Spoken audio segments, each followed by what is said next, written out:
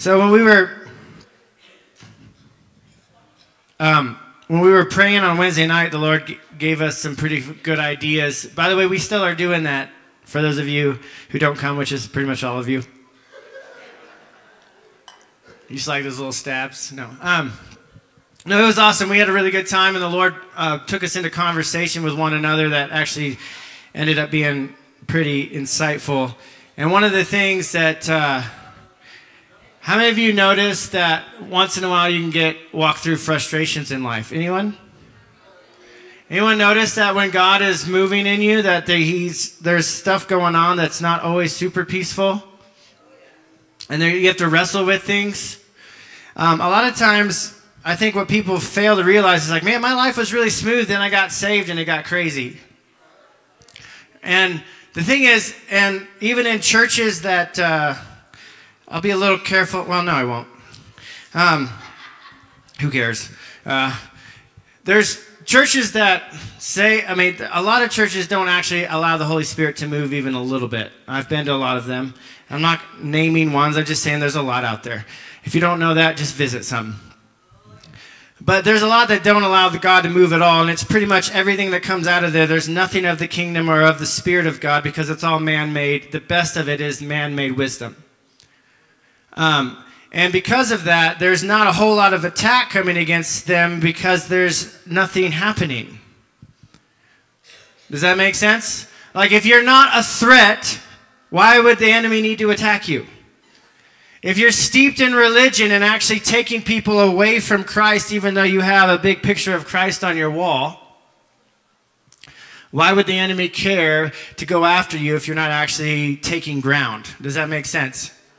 And so, a lot of times, the spirit of religion is kind of like it's like, you know, having a whole bunch of dirt in a cup that's been there a really long time, but it's never stirred. So the water can actually look kind of clear, right? And like, oh, we don't have any problems going on here. But when the Holy Spirit comes into our lives, he's not okay with that stuff being in our lives. He's not okay with unrighteousness mixing with righteousness. So he keeps stirring it up in us. He keeps showing us those things. He keeps shaking it up. And you're like, oh, gosh. And then you see, oh, man, this isn't so clear. There's actually a lot of dirt in here. And God's like, yeah, let me purify you. Let me take that stuff out. I'm stirring you up to show you what's going on. And I don't know if you guys have realized this, but the longer you've been a Christian, it's like he keeps peeling away those layers deeper and deeper and deeper. Amen? And it's a beautiful process, but it's not always easy. For the amount of flesh that we still walk in creates the amount of conflict that goes on within us. Right? Like, because the more we die to the flesh, the more we can allow the Spirit to just come in and take and do what he wants to do. But the more flesh that we still hold on to, the more man-made ideologies, the more false religious ideas that maybe we've grasped as truth, thought they were truth, trusted in the person who gave those thoughts to us, but they're not actually of the kingdom. Sometimes those thoughts are the ones that are actually keeping us from the purification process that God wants us to walk in. Well, that's some good stuff. I hope you're listening this morning. So anyways, there's things, you know, and in the United States, we have a culture, correct? And that culture is something that gets into who we are, it gets into our DNA, it gets into the church DNA a lot of the times, and we have to be careful of what we're allowing ourselves to be influenced by. You are in the world, but be not of it, right? And in that place, it's like we have to be careful. Like, is this American Christianity that I'm thinking right now? Or is this the kingdom? Is this Jesus? Is this really Jesus? Or is this the picture of Jesus that I painted and put on my wall for what I want him to look like? Because a lot of people serve a picture of Jesus and have never spoken to the man himself. A lot of religion, that's what religion is. It's putting something up there and saying, this is Jesus, we're worshiping it. And it's actually an idol because it's not him, it's just a picture of him. Because when Jesus is a part of something, he's going to be speaking to you. I don't serve a deaf God. You know, one of the biggest, or a mute God, you know, one of the biggest things that God talked to the Israelites about with idols was, hey, I'm not deaf, I'm not dumb, I speak. I can tell you what's going to happen. All these idols that you're worshiping don't speak, right? That's like the main thing he made clear was like, I want to speak to you. So why does the church act like he doesn't? All right. I'm not even talking on that today. That's just free. So anything that is like trying to steal like the intimacy and the relationship and the reality of Jesus being present here and now and alive and active today and now is religion, and it's garbage. And God is stirring us up. He's stirring you up right now in this time. Like, hey, do you want more of God? Every one of you should get out of your chair. That is the most general altar call of all time. Do you want more? Yes. Why wouldn't I? I'm a pastor, and I'm going to run forward every time on that altar call because I've tasted and seen that he's good, and I know I need more and more and more, right?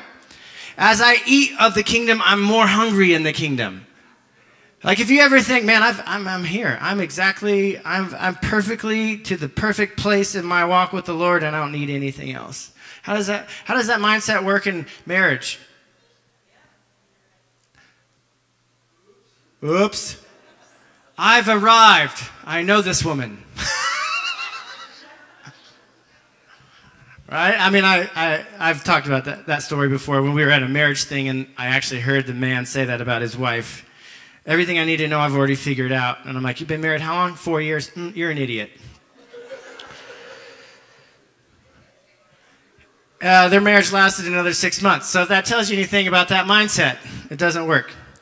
You know, but it's not like we're supposed to be in this place, like even though I'm going after the more in God, it's not like I'm supposed to be like disgusted in where I'm at now either. Does it make sense? Like I love where I'm at now, but I also love where he's taking me.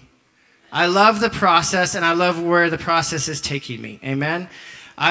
It's this place of I've already been perfected by his love and his blood, and now I'm walking out my sanctification. Amen? And I'm learning more and more how to hear his voice in different ways. I'm learning more and more about his subtleties, the subtleties of intimacy. And, you know, with our spouses, this is like, even if you aren't married and you just have a best friend, you learn more and more. You're growing intimate with your friends, right? It's a different kind of intimacy than between a man and a woman, but the intimacy that even friends have. You learn more and more about what your friends like, don't like, and when they say things, you know exactly what they mean behind it. It's like when Jesus said, why can't you understand my speech? Because you do not have my logos living inside of you. It's kind of what he's saying. He says to the Pharisees, why can't you understand what I'm saying right now? Because you don't have my word abiding in you. And what he's saying, that word logos, is like, you don't know the me behind the speech.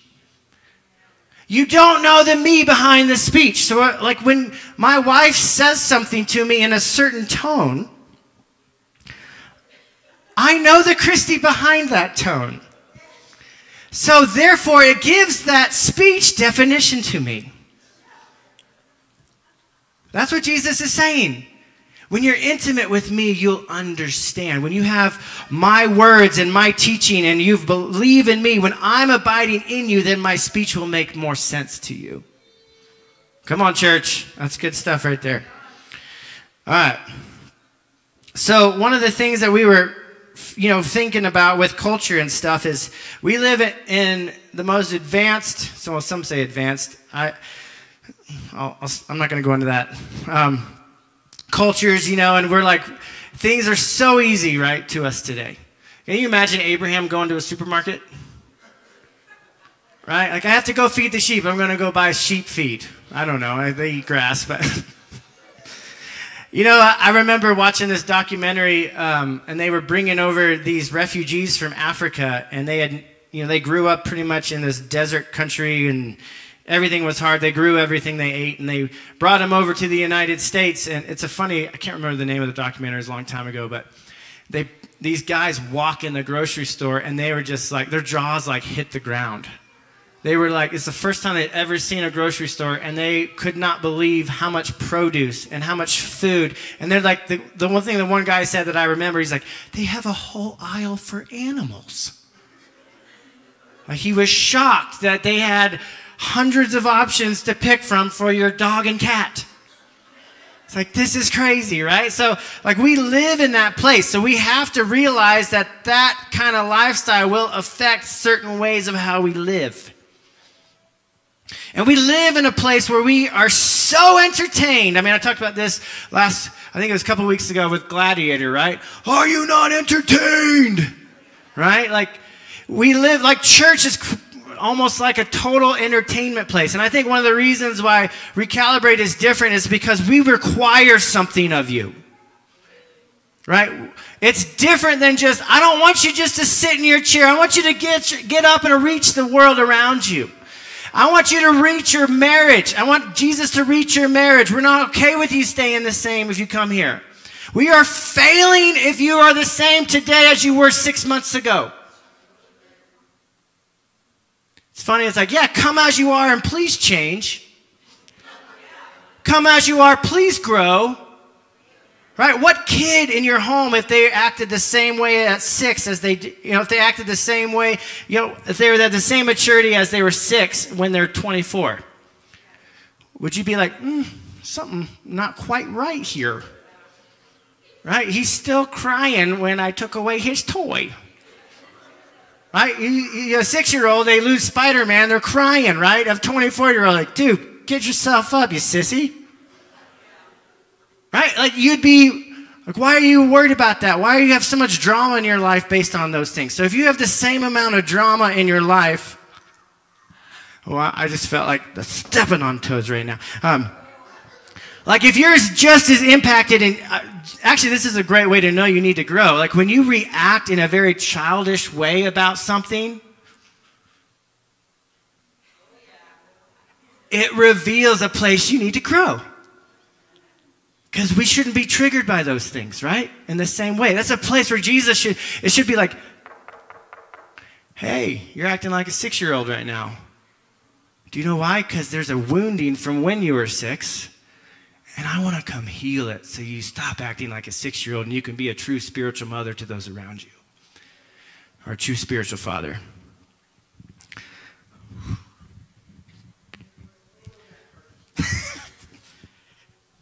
And trust me, I'm like this up here, by the way.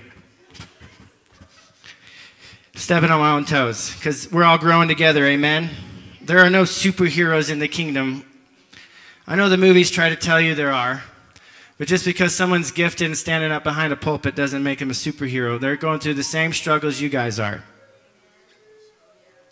And the world has shown us that a lot recently. And when we become separated and lonely, that's when we fall. All right.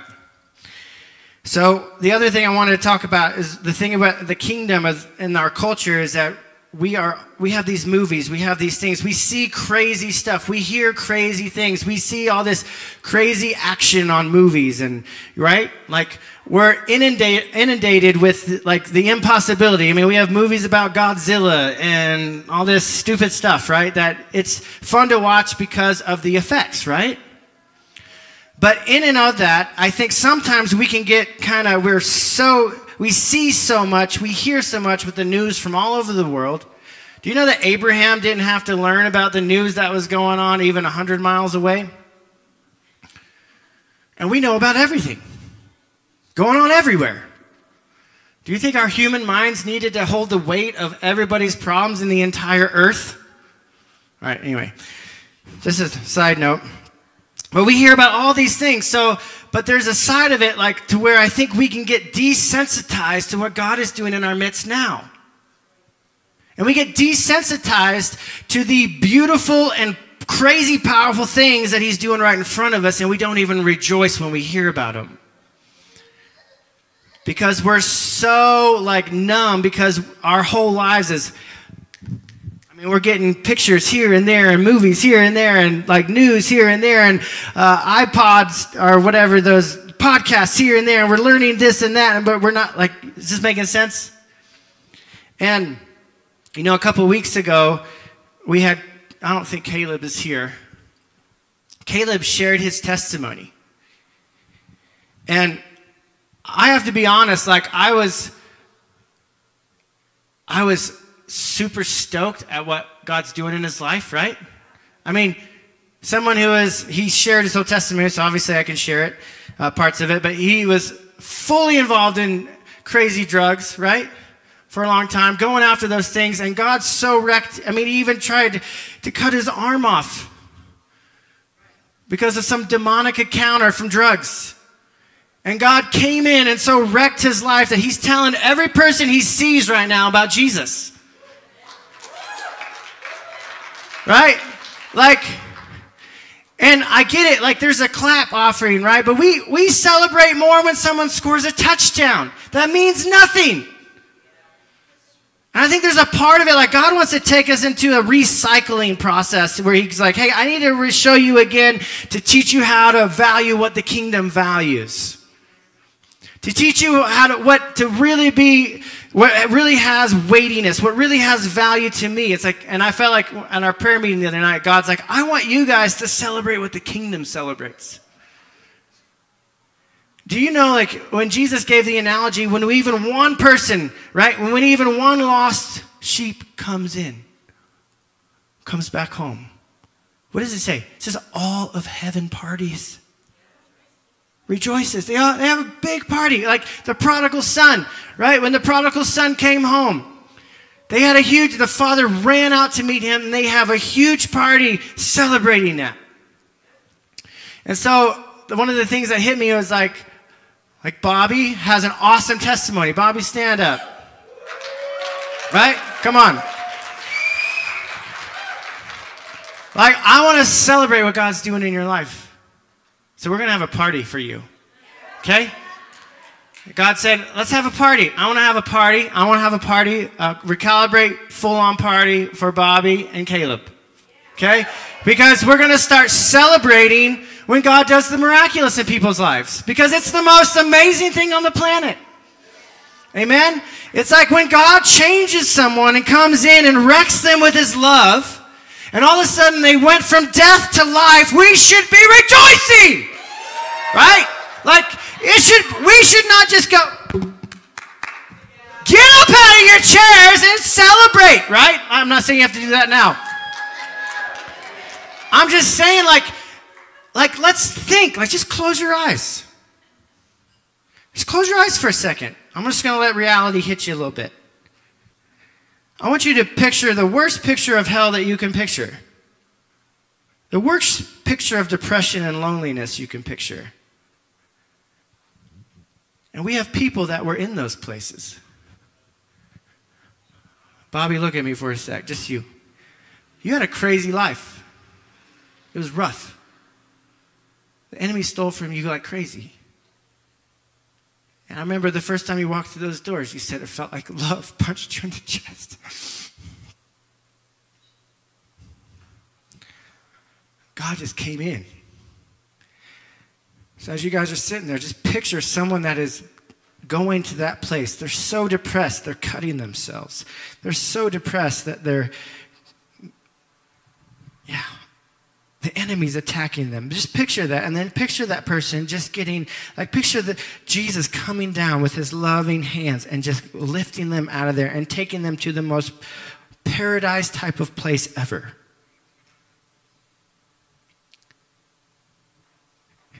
And we're not talking about a one-year thing. We're talking about eternity. On this life and for the rest of their lives and for eternity, they get to live in that place.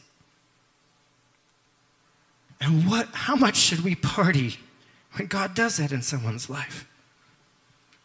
How much should we be grateful? How much should we treasure and value that process when God just comes in and wrecks somebody?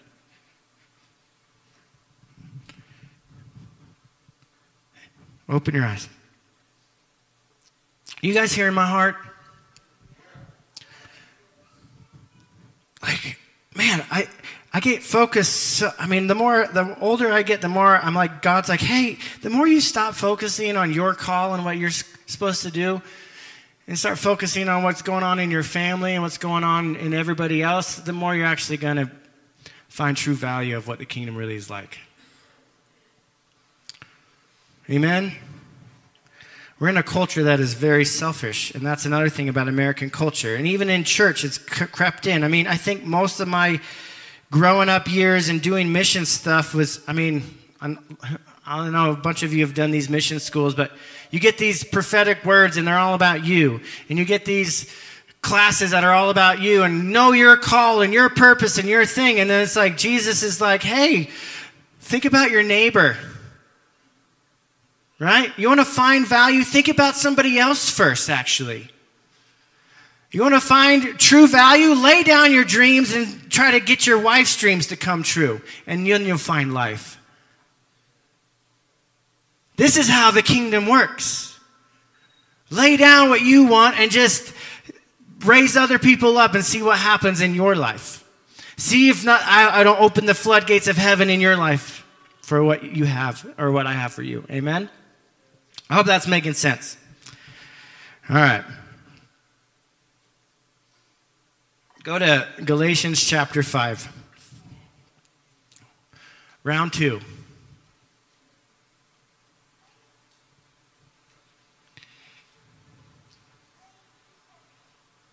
I'm serious about the party, by the way.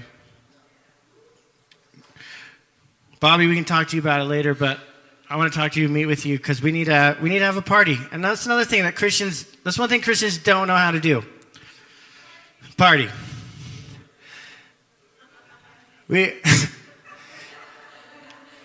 What? Partying doesn't look like partying like the world. But we need to learn how to celebrate. Amen? Come on. We need to learn how to celebrate. Amen? We need to learn how to be joyful. And a lot of times to learn true joy is when you take your eyes off of your own belly button and start looking out. Oh, okay. So, and be happy with what God's doing in someone else's life and see if you don't start getting filled with joy yourself. Amen? Because what he has done in somebody else, he will do in you and in others. He's done it over and over again. How many of you remember your encounter with Christ like it was yesterday? Right? Like those times that I can look through this room and see crazy stories everywhere. Of some of you that I know personally that had crazy encounters with God, that you were literally running from him, going the opposite direction, and you got 180'd by the Holy Spirit. I'm one of those people, and Kiki, your story's a little crazy. That was sarcasm. Right? Scotty, you have a pretty crazy story. Right? How many, my dad did. I did. I know a lot of you did. And it's Jen and Lucas, man. 180'd. You guys were 180'd. A lot of you were 180'd, right? We need to celebrate that stuff because it's awesome. Hey, I don't know a lot, but I know that I was like this and now I'm like this. I don't know everything about Jesus, but I do know that I once was this way and now I'm completely different. I once desired these things and now I desire totally different things. Come on, church. And I'm actually going to talk kind of topically today. I know I don't normally do that, but I'm going to talk about freedom! And it's, Independence Day, so it's kind of, So the funny thing is I was thinking, I used to joke because me and my wife, we got married on July 4th. Is that a porch and 4th? I don't know. We got married on July 4th, and I will be honest, that was a dumb time to get married. Because everything we want to do is booked up. You want to go camping on the 4th? It's too bad. No spots open. Unless you plan a year in advance, which, if you know me, will never happen. And So anyways, it's just like, and then you're, doing all these things. So I used to joke and say, on Independence Day, I lost my independence. With the old ball and chain. No. That's how people look at it. And that is a worldly way to look at intimacy. And actually, the Lord was saying, like, hey, I felt like he was just showing me in that little statement that I just joked about it. I never said it seriously.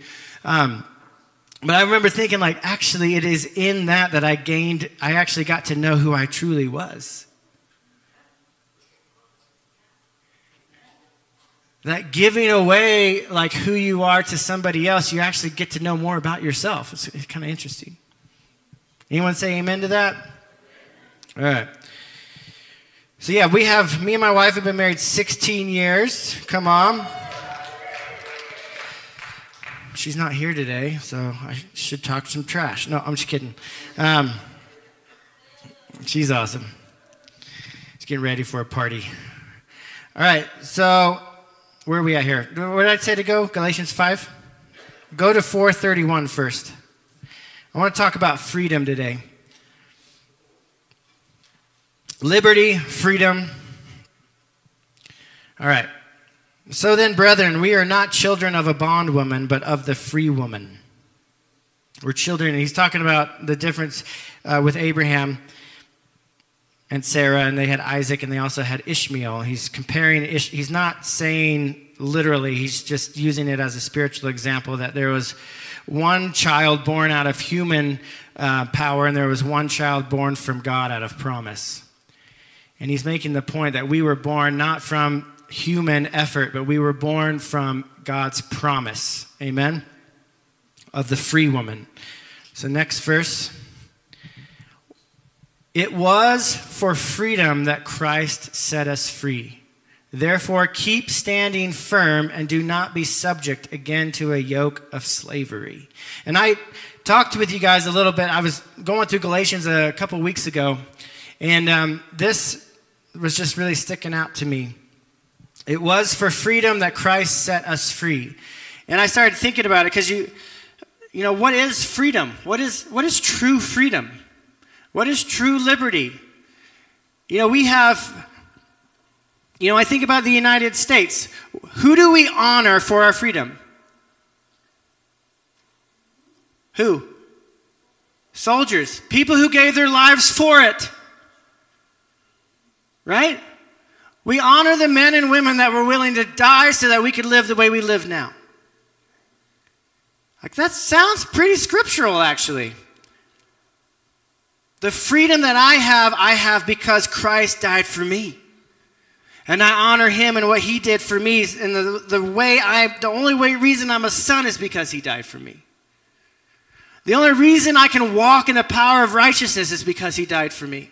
The only reason I can hear his voice and have him living inside of me is because he died for me. The only reason I can be called now the temple of the Holy Spirit and an ambassador for the kingdom of heaven and a citizen of heaven is because he died for me. Amen? And so someone, like even in our freedom in the world, people they chose to die so that for the freedom that they believed in would come for the next generations. There is that future focus. And for the joy set before Jesus, he endured the cross, despising its shame, right? For the sons that would come home. And the thing about freedom, though, is that even in our nation, and I'm not going to go into all these details, there's obviously a lot to this, but freedom has never been, the concept of freedom has never been do whatever you want. Right? It doesn't work it doesn't work in society. Because if my doing whatever I want actually causes harm or pain to somebody else and gets in the way of their freedom to live in the way that they want to live, right, then there's a problem. Right? So freedom doesn't mean I get to steal from people. Is that making sense? So the idea and the concepts of freedom is never been do whatever the heck you want. And actually, if you want to know the truth of that concept, that is Satanism. the whole mantra or whatever I don't know, can't call it a proverb because it's stupid. But the whole concept of Satanism literally is do what thou wilt. Whatever comes to your, like Satanists, if you study it at all, they're trying to encourage them, whatever, no matter how foul, no matter how vile, whatever crazy thing comes into your mind, just do it. Let go of everything and just do it. That actually leads to bondage. It actually leads to slavery. It comes across as, hey, be free. And he does the same thing with people in the world. I remember like the battle going on in my mind when I was in church and like rebelling against God. The battle that came into my mind was, hey, they're trying to subdue you. I'm going to offer you true freedom and joy and peace and happiness, right? Do whatever you want. Stop following all this stuff and do whatever you want. Go have fun. And there's no strings attached. Right? Yeah. There aren't strings, just a big fat chain. Right? And it's like this concept. And so he does that in a lot of us. And he tries to stir up the flesh and create selfishness in us and get us to choose things that are selfish. And that the more selfish we get and the more, the more in chains and in bondage we get and the further from the kingdom we get. And we think we're walking out freedom when we're actually slaves of sin. So what is freedom? What is freedom? What is liberty? You know, our forefathers of this nation said that that we should have life, liberty, and the what? Pursuit of happiness. Life, you have the right to life, the right to liberty, and the right of pursuit of happiness. But if my pursuit of happiness is stealing from you,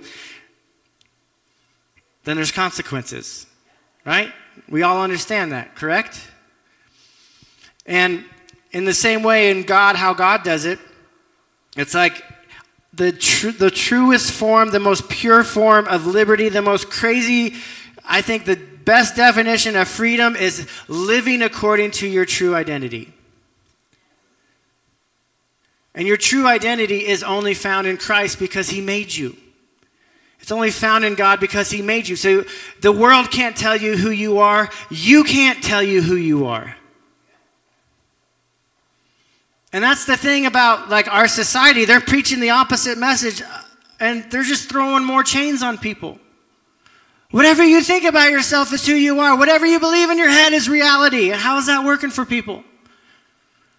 Why are suicide rates so high? Doesn't sound like liberty to me.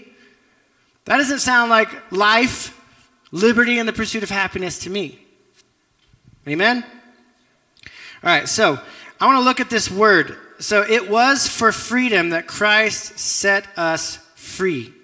And these words are very similar. Freedom is a noun in the Greek, and set us free, to make free, is the verb form of the one in the noun. So I'm going to read you guys. This is from a study book I have, so I don't know who wrote it. What's that guy's name? Spiros Zodiades? Yeah, that's why I didn't say it. He sounds like a smart guy. He just has this Greek word study book that Lucas actually bought me, and I love it. It's really good. But here, I'm just going to give you some notes here. So the word, it's eleutheria, and it's a noun. So it was for freedom that Christ set us free. So what I want you to notice here, it was for the purpose of freedom that Christ did what he did. That's what that's saying. It was for you to live in freedom for the reason he broke your chains so that you could never be in chains again. Right? He broke your yoke of slavery so that you would never be under the enemy's thumb again. He broke the chains of depression so that you would never go back to it. Once and forever done by the blood of Jesus Christ. Right?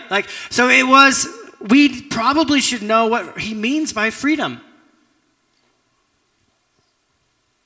All right, here we go. Freedom is presented as a signal blessing of the economy of grace. Whew. So what's our economy? It's like our whole nation and how it ticks. It's the wealth of our nation, right? It's the wealth of something. It's the products of something, and it's the natural resources of something. So when you think about the economy, the buying, selling, and trading of what you have and what you make, right? That's our economy. This is the wealth and the economy of grace. That we get to walk in the blessings of grace to its fullest extent. And grace, church, is the empowering presence of God for you to walk in your identity. I've shared that with you a bunch of times. Grace is God's unmerited favor on our lives, that it wasn't from us doing what we were trying to do. It wasn't from human exercise or human performance. It was all from God's grace, which is his goodness coming to man and being made available to man through Christ. Amen? And so freedom is us actually walking in perfect grace. It's probably the simplest way. Walking in perfect grace. Walking with all of the empowering dunamis power of God in who he created us to be. It was represented as including independence from religious regulations and legal restrictions. You guys taking notes? If you are taking notes, I'm going to throw some things for you to study out there, okay? You can be Bereans on this. So the independence from religious regulations and legal restrictions, 1 Corinthians 10:29, 2 Corinthians 3:17, Galatians 2:4 and 2 Peter 2:19 are all good verses for that. Freedom from the yoke of the Mosaic law, which is what we just read about. In Galatians 5:1, he was talking about, do not be subject again to a yoke of slavery. And what he's talking about to the Galatians is they started going back to like circumcision and the law to try to make them righteous. Right? And he's like, who has bewitched you guys? Why would you start out, in the spirit and now go back to a yoke of religious regulations and slavery that didn't even work for the Jewish people? Why, Galatians, are you thinking that it's going to work for you now? Don't do it. Amen? All right, so freedom from the Mosaic law. It's freedom from the yoke of observances in general. From the dominion of sinful appetites and passions. Freedom from the dominion of sinful appetites and passions. James 1:25 and James 2:12. It's freedom from a state of calamity and death. Romans 8:21. That we are free from ever fearing. Like if we walk, I'm not saying you guys are all walking in this right now, but what I am saying is when you walk in the economy of grace, that the freedom that Christ paid for on the cross gives you, you know what I'm saying? When you walk in that empowering presence, you will not actually fear death ever again. So if you are fearing death, then ask the Lord to help you walk in more grace. Come on, church. The freedom from a state of calamity and death. Freedom from fearing the future. I'm just adding this in. Because a lot of people, you might not be like, yeah, I know I'm going to heaven, but like how many of us, how much of the news is trying to get us to fear the future? How much of the Christian news is trying to get us to fear the future? That is not kingdom. That doesn't come from God. You being afraid does the world no good. It does God no good. Thinking that the enemy is going to win is the stupidest thing to think. Thinking that the enemy is just like he has more power than God. And like when we accentuate who he is, we're literally saying that he's bigger, the problem is bigger than the answer. And what we focus on, we give power to in our lives, and then we wonder why we're not walking in the freedom that's available. Come on, church. Like we have to learn to lift our eyes and see who God is, see what he is doing in the earth. There is nothing, like if there's one thing that he came to destroy, it was fear. freedom destroys fear. So my liberty in Christ is so that I won't be afraid anymore. So that I won't be afraid of the future. I won't be afraid for my kids' lives. It's like we have so many justifications for why we fear. Right? So many. But look at this. But look at this. Maybe we should start saying, but God. But Jesus. And that doesn't mean, church, what I'm not saying is that we're not going to go through hard things in our lives. What I'm not saying is that we're not going to be persecuted. I'm not saying that. I'm not saying that. But what I am saying is, like, when you are following who Christ is, that within those persecutions, you're still not afraid. There's a reason why Peter and James and Silas and Paul could be beat and thrown in prison and not fear. And instead, they had a worship service that led to a crazy breakthrough. Now, my question is, do you think they would have had that same breakthrough had they been going, oh, we're done for? Oh, God's not big enough. We're in a Roman prison. This is the end. Silas, this is the end. Silas, this is the end. Just you and me. Too bad we don't have shovels and a shotgun. We're done for. Don't have 20 years stored up of food. I'm done for. What else I don't know, it's Y2K. I don't know, it's the year 2000. I don't think computers are going to be able to handle this crises. So right? Like, you think about all of these things in Christianity. Some of you weren't even aware of that stuff. And it's like, my parents were taught not even to have kids because the end is coming. Right? Do you know how much worse off the world would be if they didn't have this person?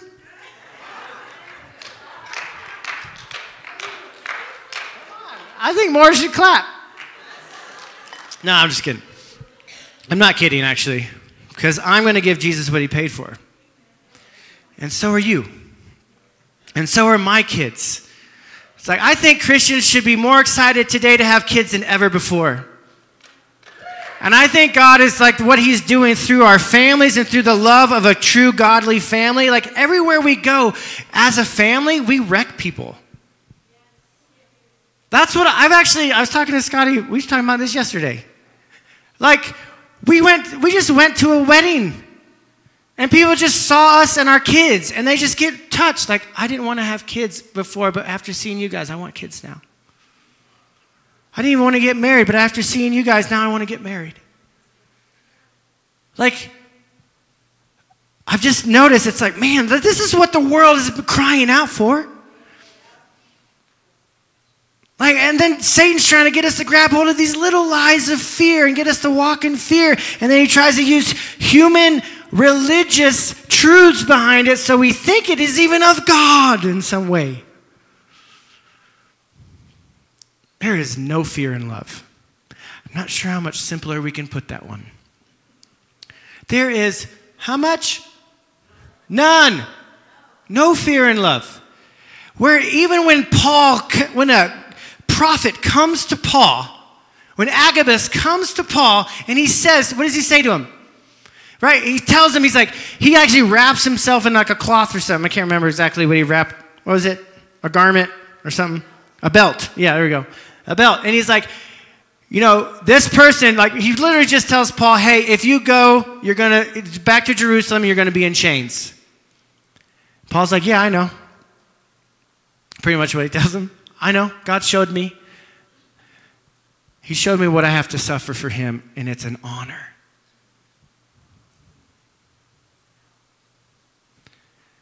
That's a man without fear.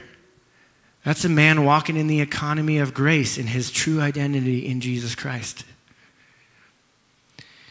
Did you know, here's another thing, I'm going to add this. I'm going to touch on this because this is what I felt the Lord said as well. He said also, do you know that freedom is freedom from all insecurity? My freedom is actually, it's a freedom, it's a liberty of insecurity. Man, that would be cool.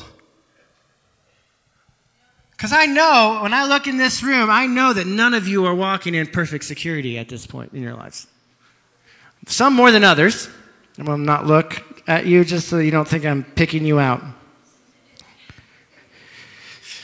It's funny because when I'm talking, some people are like, you were talking right at me. I'm like, no, I was just kind of scanning, but it's the Holy Spirit that's talking at you, not me. But like, he is a freedom from insecurities in all ways, shape, or forms. I have way too many insecurities. How many of you would say amen to that? Like, I have way too many. I allow the enemy to get in and say, you're not enough, way too much, and I agree with him. And Jesus is like, well, there's kind of true. You're not enough, but then there's me in you. So therefore, you're more than enough. Right? And it's like, as soon as you actually grab hold of the argument, I'm not enough, you actually exclude Christ from your life, and that's why you're not. Maybe I should talk to this person. No, right? This is making sense. All of the insecurities, like even the things that God lays on your heart, and then, right, like you get this encounter with the Lord, he lays things on your heart, and then what's the voice you hear right after that, like the next day? You're not going to make it. That's never going to happen. You're too stupid. You're not enough. You don't have enough education to do that. Right? Whatever it is.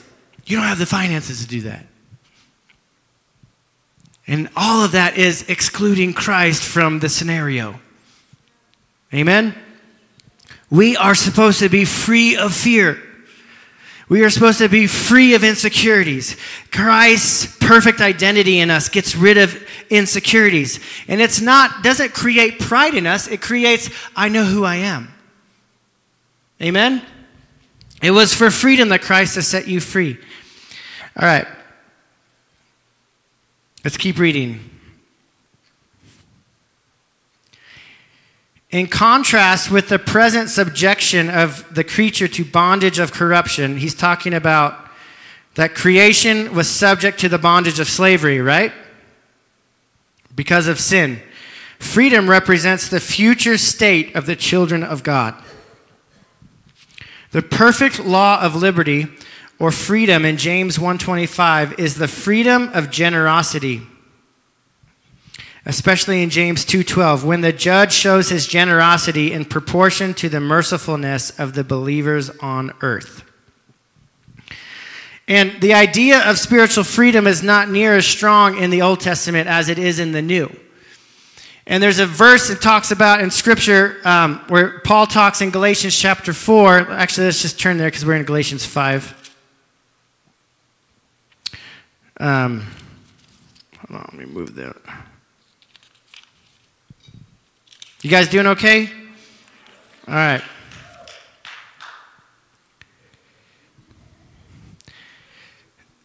Just go to Galatians chapter 4, verses 4 through 7, I believe is what it is in my memory. Yeah.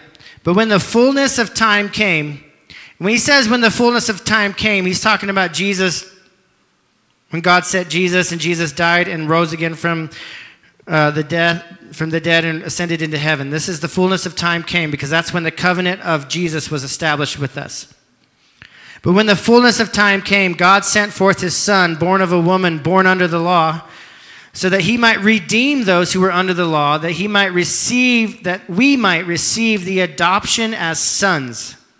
Because you are sons, God has sent forth the Spirit of his Son into our hearts, crying, Abba, Father. And that's a big statement. The Abba, Father is literally like the Jews of the day they were really angry at Jesus for using the term Abba. Because it was like saying daddy. It's like this term of it. It wasn't, they didn't view it as being honoring enough to who God was. Is that making sense? And here Paul uses that again to describe like God has sent forth the Spirit of his Son into our hearts, crying, Abba, Father.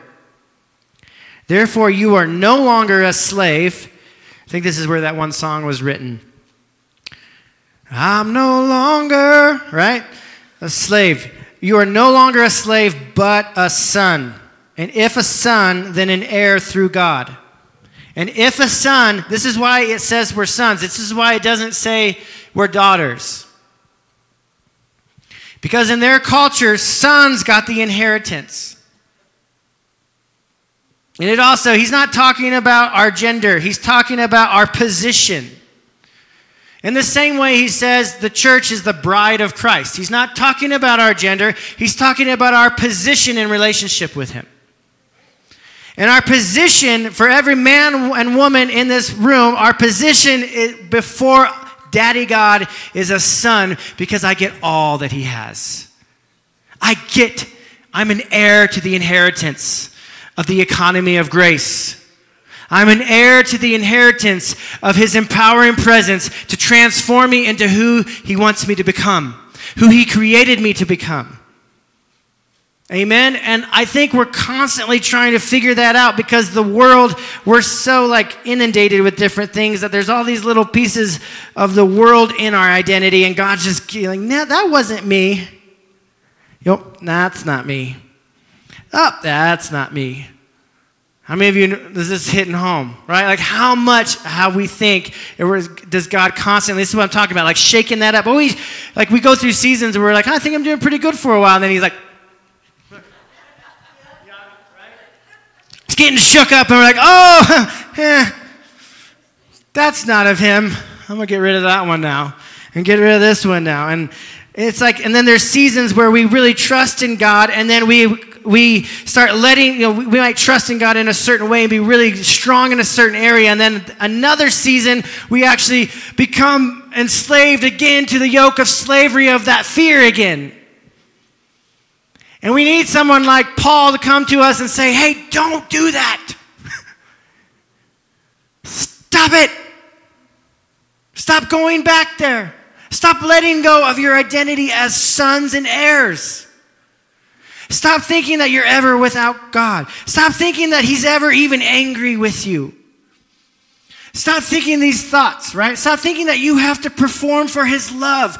Remember when you came to him, you knew that you didn't have to because his love just poured out so blatantly on you. And now you identified as a prodigal son, and you were all stoked with that. But now you're identifying as the older son, and you think your performance is now going to get you there.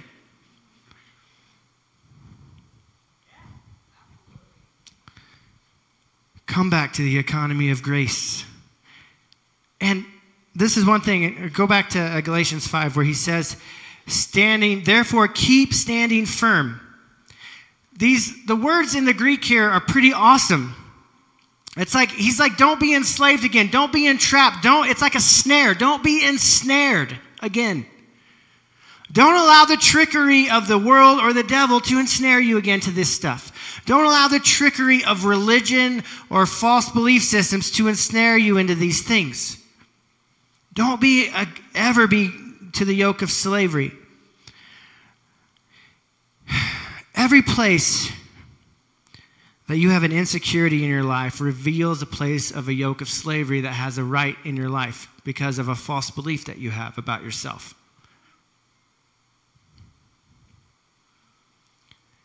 Every insecurity that you have about yourself, everything you struggle with about yourself, is the biggest thing is it's lacking Jesus in that place. It's simple. It's lacking Christ in that place. I can't do this. Who said you can't? I'll never be this. Who said that? Who said you'll never be what I've called you to be? Who told you? Does that sound familiar? Who told you that? Who told you that? Who are you listening to? Every sin I've ever struggled with is based in a false identity. Every sin you've struggled with is based in a false identity. Do you... go to Luke 4. I'm going to try to wrap this up. I could talk about this this is awesome, but... Is it making sense to you guys?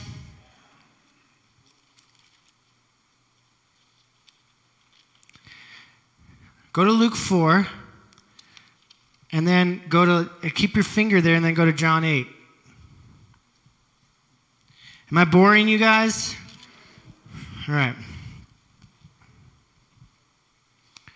The reason I was talking about the sons verse in Galatians 4 is because in the Old Testament, they kind of view it as an age of childhood, where we were God's children, but we were like little kids. And so we needed, when you're a little kid, you don't, Jesus even says you don't look much different than a slave, right?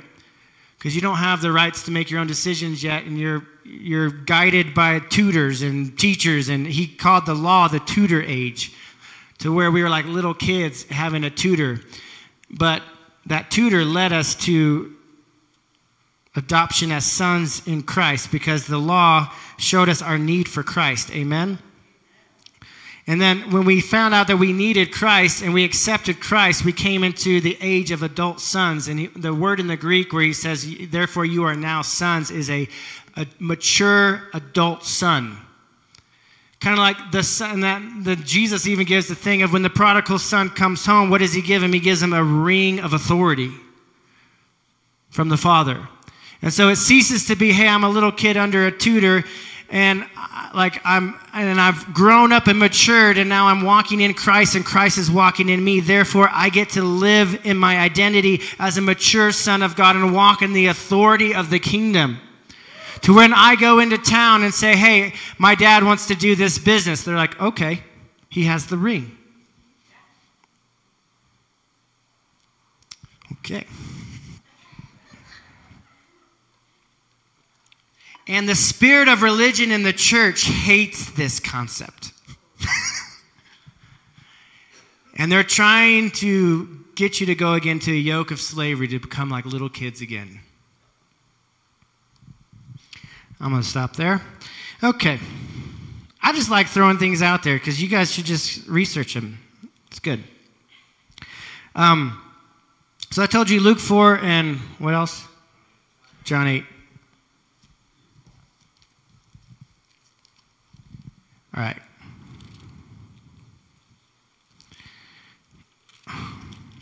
Okay. Go to verse... sorry,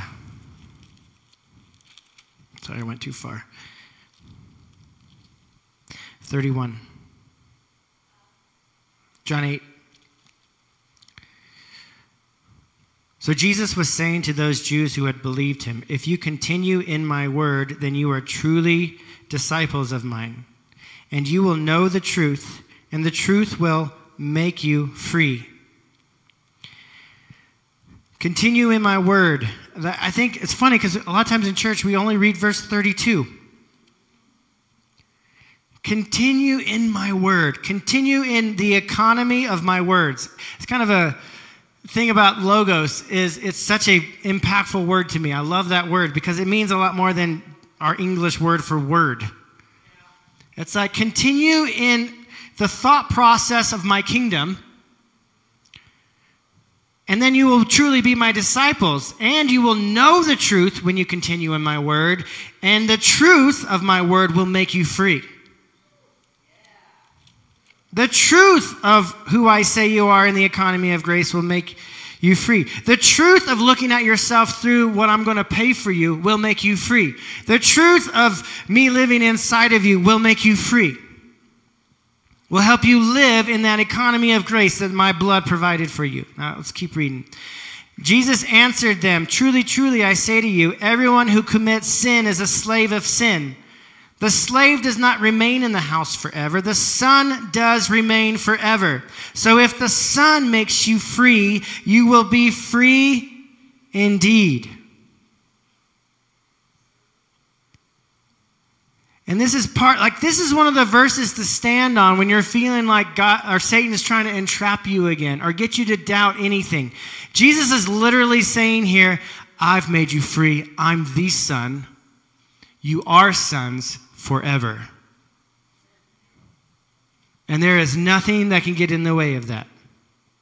You were a slave of sin, and you were someone, like I think he's even referring to the old covenant here. A slave does not remain in the house forever. You get to come in and serve God, but you don't get to live and abide in him. Is that making sense? Before you were a slave, before you were a servant, and in the Old Testament, that's usually how they refer to us and God, our relationship. It was all about obedience. Is obedience important? Yeah, it's really important. What is the one thing as a parent you're really trying to teach your little kids? You need to learn to listen, right? And as they learn, you need to hear my heart and not just obey out of the fear of daddy, but obey because you know that daddy loves you so much and everything I want for you is way better than what you want for yourself. And then I'm wiser than you, little one. And that I can see a lot further into the future than you can. And the reason I'm dealing with your little things now is so that it doesn't cause way more pain to you in the future, because these wrong activities now will destroy you in the future. But then as they grow up, they get to a place where they start knowing your heart. They start knowing the why behind the fear of the Lord. And you start to walk in the love of the Lord. Not that you completely disregard the fear of the Lord. You've just walked into a much higher place of relationship. Is that making sense? A much higher place of understanding. And he comes in your lives and he starts changing you from the inside out. He frees you from all of those false things to where you can walk in your sonship. And he releases you as an adult son to carry his kingdom, to be an ambassador for his kingdom in the world you are living in now. And to be empowered with his power to change the world around you. Now turn over to John chapter 7. I know I'm giving you guys a lot. I always do, but...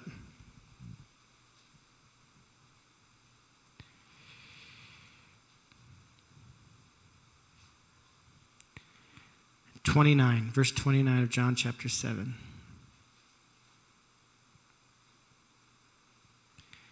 Jesus says, I know him. He's talking about the Father. I know him because I am from him and he sent me.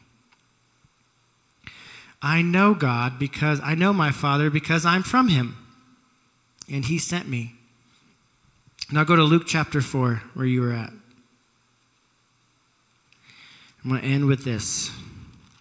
Hopefully you guys are still with me. Luke chapter 4 is the temptation. Jesus was led into the wilderness by the Holy Spirit, Luke 4 says. So the Holy Spirit was leading him into a place of testing. He knew that the devil was going to test him. Did the Holy Spirit test him or did the devil test him? The devil did. So the Holy Spirit is not tempt. He just was leading Jesus in because he knew that this testing was going to lead to something great.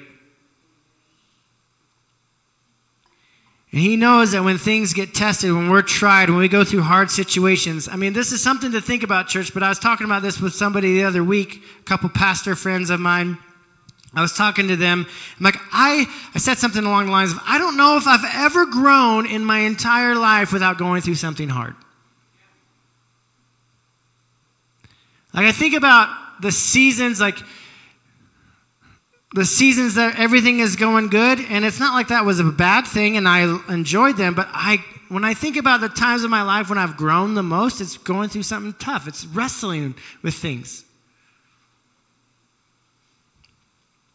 And then, like, even when we have those high encounters with Christ, like, how many of you have had really cool like a crazy encounter with the Lord, right? Like where he comes and it's like, I still remember when I went to Brownsville and I thought like being slain in the Spirit was garbage and it wasn't real. And I walked up front and God just like fully laid me out. Right? I just walked up front. No one even touched me. And the guy's just like, more Lord, more Lord, more Lord. And I'm like,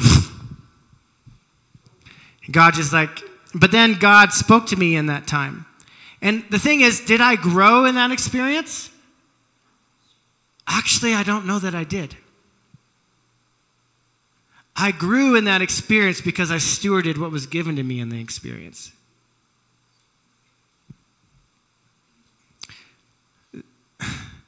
So it's not like you still have to steward what he gives you. And I think we live in a culture where we're learning so many things. Sometimes we get so many prophetic words, and have we stewarded any of them?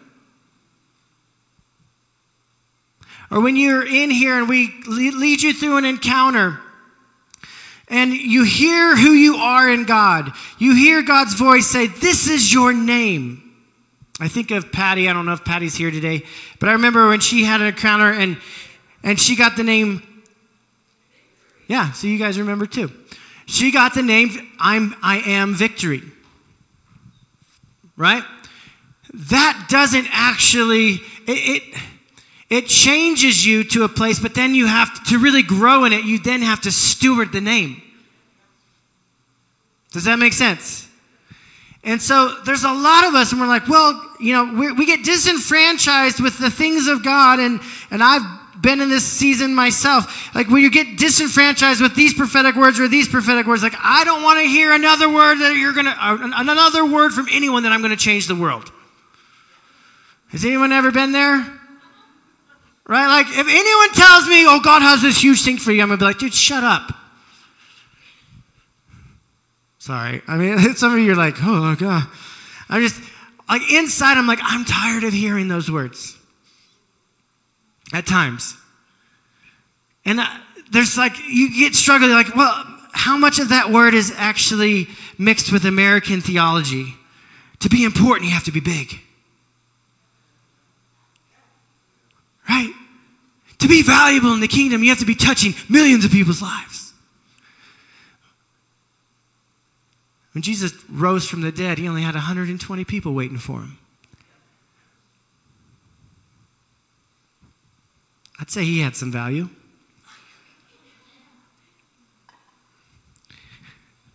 Anyway, I'm not saying that the people that give those words, because I've given people those words, I'm not saying that they're wrong or anything like that. I'm just saying, like, there's at a point in time you're like, I just want to hear from my Father who I am. And walk that out. So what does he call you? What has he called you? And if you're not walking in that identity, you won't be walking in freedom. Because freedom is walking in your identity. And I'm not going to read this whole chapter because it would take a little too long, but I'm just going to reiterate a few things. So when he gets tempted, what is the thing that Satan says to him? He says, if you are the Son of God. Right? And we've all heard these, I'm sure most of you have heard this teaching, but right before this had happened, what happened? He got baptized. And a voice came out of heaven, which I would love this to happen to me. It's never happened to me yet, but I don't need it to happen because it tells me right in here that I'm a son. But it would still be cool. Well, a voice comes out of heaven, and everybody around Jesus heard it. Jesus heard it. This is my beloved Son, in whom I am well pleased. Right? This is my Son. And so he gets led into the wilderness. What's the first thing the devil says? If you're the Son. And here's the thing. The devil works in insecurity. This is why insecurity is such a big deal, guys. It's because every time, if he can get you to be insecure about anything, your insecurity reveals a belief in a false identity. Does that make sense? And the thing that stuck out to me when I was reading this the most is like, not only does he question it, but then the thing that God's been speaking to me the most is, what does Satan say after it? Prove it. Prove it. This is how the enemy works. Did God really say you're supposed to have a son? Prove it. Go get Hagar. Prove it. Prove it that you can have a son. Human effort. Prove it. Prove what God said about you. Turn these if you're the Son of God, turn these stones into bread, right? If you're the Son of God, throw yourself off these cliffs because God says in his word that he'll do this. So that one is not like, hey, you prove it, but try to make God prove it. Right? Like there's always the spirit of performance behind. And it's like, the thing is, as soon as you actually grab a hold, even a little bit of that lie that I have to prove it, you're actually already walking in the lie. Is that making sense? You've stepped into the lie, therefore you've stepped out of the economy of grace and into the economy of the devil. And you have no power there. Jesus didn't have to prove it because his Father said it. And he stayed in his identity because he didn't try to prove who he was. He just walked in who he was. Right? I only do what I see my Father doing. Who are you talking to me right now? I don't have to prove anything to you. Come on, church, this is powerful. Jesus walked without sin because he walked in his identity all the time. Jesus was perfect and pure and walked in his identity he never allowed the yoke of slavery to come into his life. And I'm telling you guys, I feel this because I feel like God is beckoning me in this. He's like, stop going again to the yoke of slavery. Stop doubting what I call you. Stop allowing false things and false value systems of the world to say you're not valuable, or what I'm doing in you isn't valuable, or who you are isn't valuable.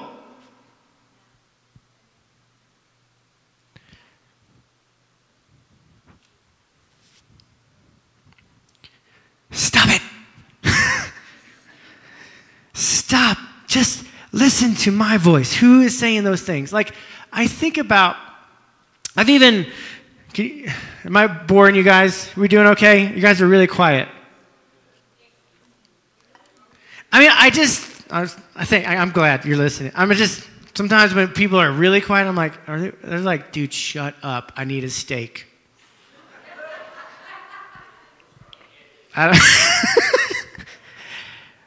All I'm saying is actually just the main thing, like I just feel God, I just know that there's so many pullings about the value system. Like I feel like the devil is constantly just trying to get me to believe even for a second, like all the time, like he works on me with like trying to steal my value. So I'm guessing he does that with you too. And I feel like when I go into a place with the Holy Spirit or start speaking in tongues, and this is where the gift of tongues is really good, because when you're in that place thinking like, am I this? Or you're questioning things, like just start speaking in tongues. I'm just telling you, just try it. Start speaking in tongues and see what starts happening. See what your mind starts actually thinking about after that. Because every time it's like, the enemy will even twist my sermon, other people's sermons to try to steal your value. He'll try to take one thing and put it out of context and say, oh, see, he was talking to you about this. This is why you suck. Right? That is not the voice of the Father. Therefore, there is now no condemnation for those who are in Christ Jesus. You are my beloved Son, and I am well pleased with you. Walk in your identity, and you will walk in the freedom of the economy of my grace. Every insecurity is a place of a lie. Every false value system, every place you feel like I'm a failure in, God's like, how can you be a failure? I've already won. And I even think about this, like, look at what the world's trying to devalue. What are they're devaluing family, probably more than just about anything. Like, we value success in such a way of, like, and I was thinking about this, and I'm just going to share with you guys a little bit about some of my thought processes.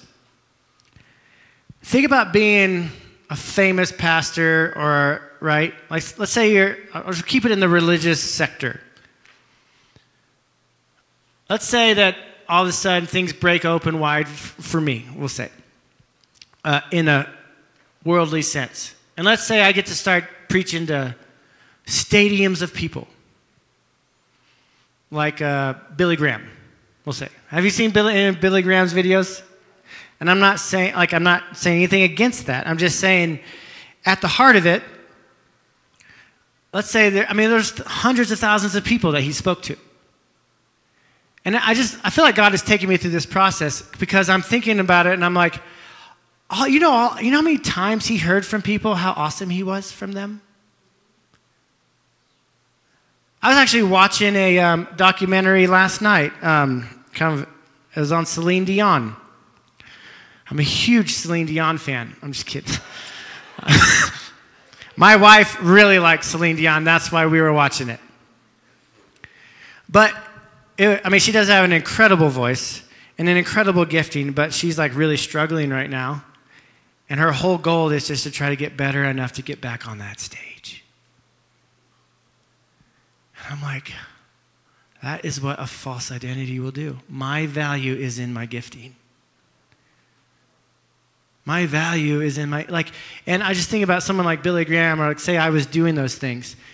It's like, I'm just thinking the weightiness, let's say, Ezra, you don't know me. You come up and be like, that was so powerful. You're so awesome. I'm like, it actually holds no weight. He doesn't know me. Right? How much do we want to be recognized by these people, or do we want to be recognized by the world around us when it means nothing because they don't know you? Right? It's all vanity. It's all fake. The whole thing, I think about if my wife doesn't look at my life and think I'm a man of God,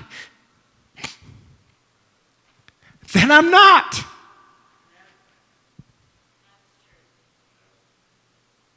Right? Then I'm not. Who cares if Robert from Canada thinks you're awesome? Right? Sorry if there's Robert from Canada, I'm not talking about you. If I'm just putting myself, what we value, it's just got to shift. Because I actually think when we value what's truly valuable, we'll actually have a way greater impact on the world around us, actually. Is that making sense? A deeper impact. I don't need 12 million people to say yes to Christ. I need a couple Peter, James, and Johns. Right? Like Jesus style. And what if all of you helped raise up just a Peter, James, and John who were your best friends? Just throwing it out there.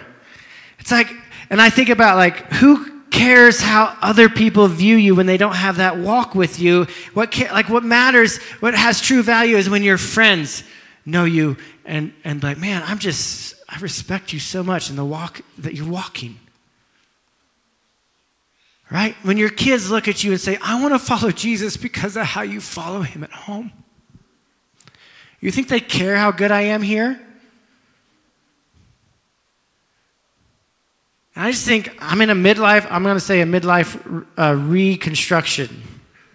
I'm not going to say crisis because I'm not in a crisis, but I'm in a place I feel as I'm getting older that God is just what's truly valuable? When I stand before him at the throne, all of the vanity will be and you'll be left with who you truly are and whose you truly are. Stand up with me.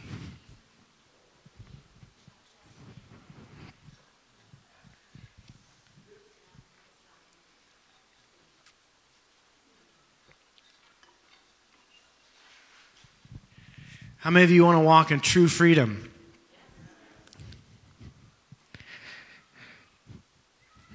Freedom from, just put your hand on your heart.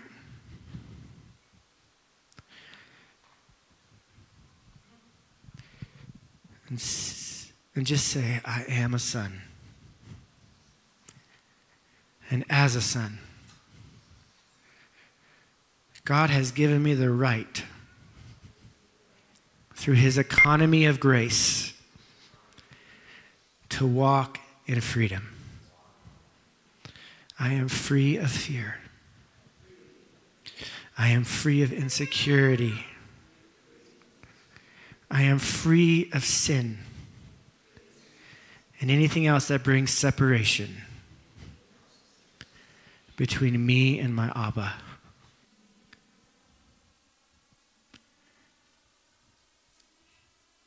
I am free to be. In the name of Jesus, let sonship come in a new way this day. Let the value of the kingdom be implanted in our hearts.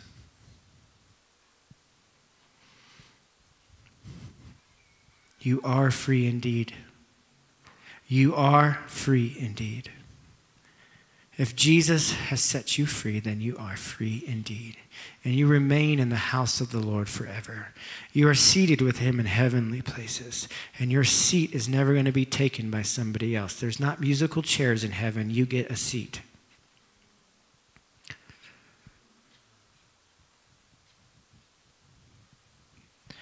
Jesus doesn't care how much you make. He cares how much you love.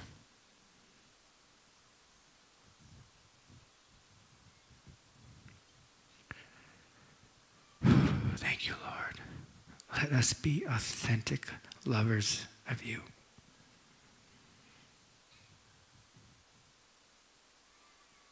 Man, we want to walk in your economy of grace, Lord. We want to walk in the empowering presence of God. So we say today, let us not walk again and be under the yoke of slavery of religion. Amen? Let us not listen again to the voice of insecurity. Amen?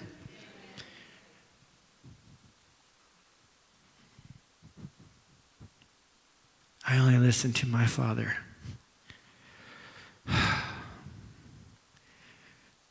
Jesus, I'm sorry for listening to so many other voices.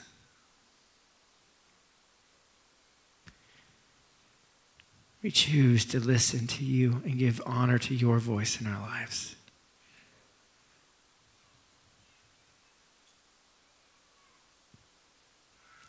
Man, I just sense right now that God is kind of like blowing some of your minds up right now with what he has for you.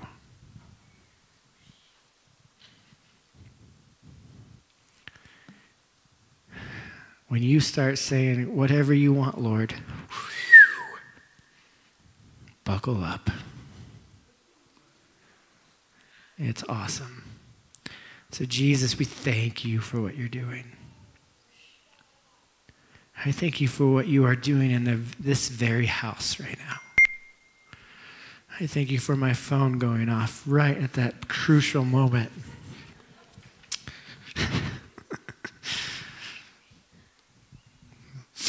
Lord, I thank you for speaking to our hearts right now. I thank you for your presence always being with us. So Holy Spirit, would you just come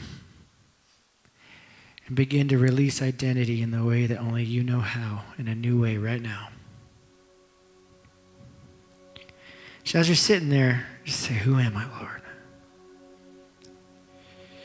I know there's times for me where I have to lay every prophetic word I've ever gotten, just lay it down. Say, who do you say that I am, Jesus? Father, who do you say that I am?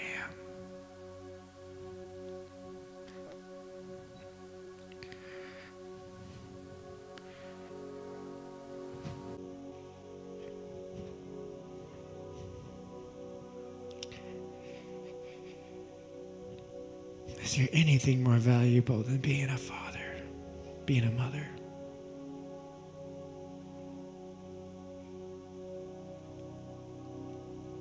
Being a son?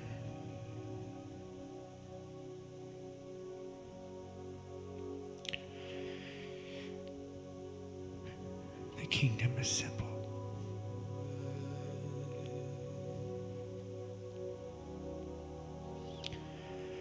His kingdom is simple. His presence is just here right now, so just enjoy it.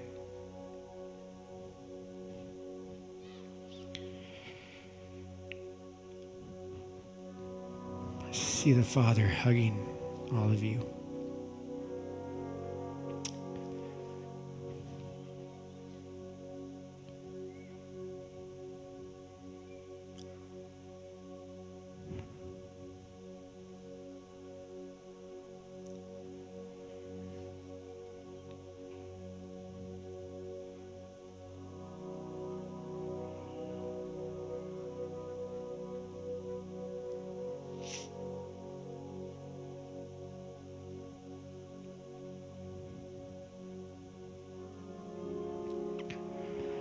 I feel like someone has something specific that the Lord laid on your heart to do anyone in here with a word, or you felt like a direction? Is it you? I figured. Come on.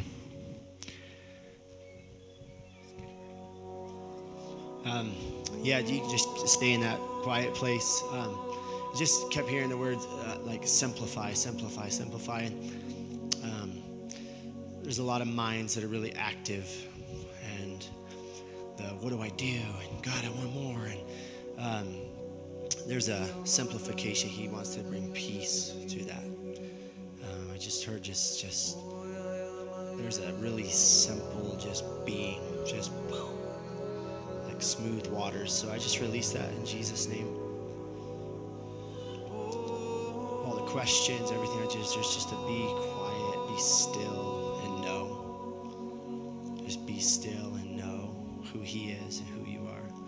I just see really, really smooth waters, smooth. And that's what he's releasing into your spirits right now.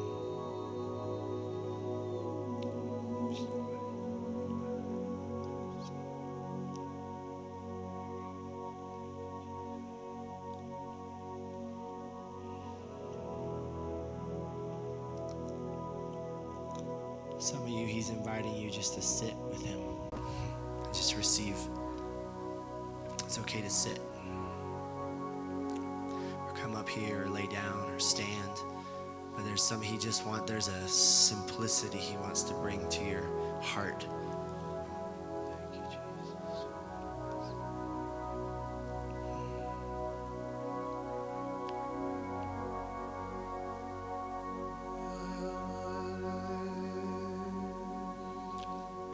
I just heard this word that your greatest breakthroughs are going to come out of rest. And so you can set that striving aside. Because he is your breakthrough. Thank you, Lord. We release that in Jesus' name. We bless your spirits to receive that.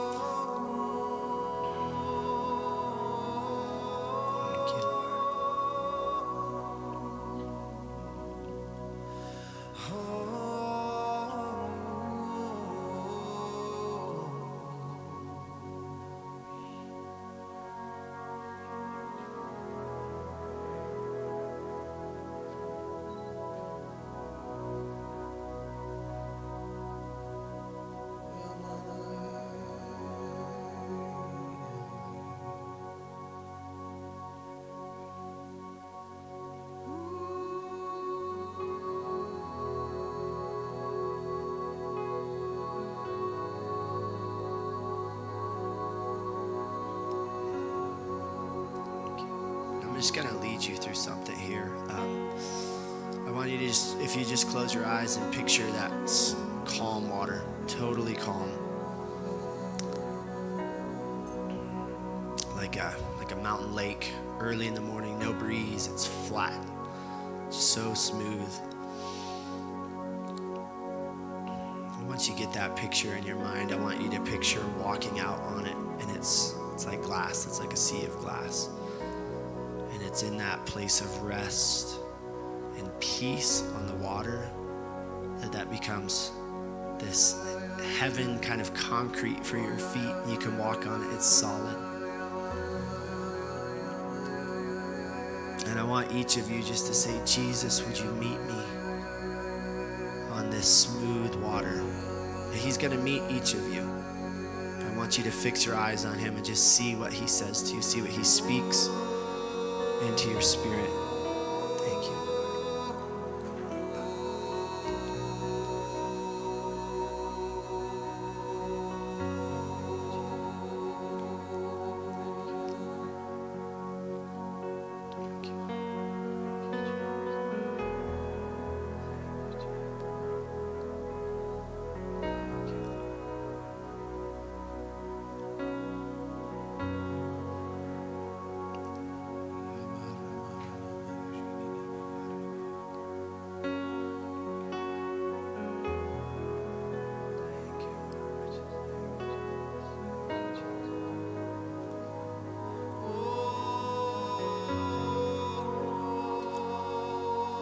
Bless the clarity in your minds right now to hear him. So clear to see and hear and feel. Release a grace of clarity. Crystal, like just precise, laser precision. Thank you, Jesus. Thank you.